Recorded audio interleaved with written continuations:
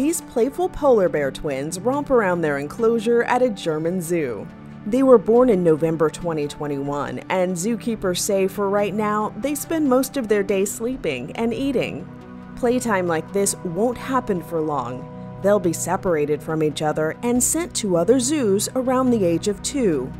Animal behaviorists explain, while the twins enjoy each other's company now, polar bears are typically solitary creatures in the wild. But these babies don't know that yet. Until that time, it's a twin polar bear party.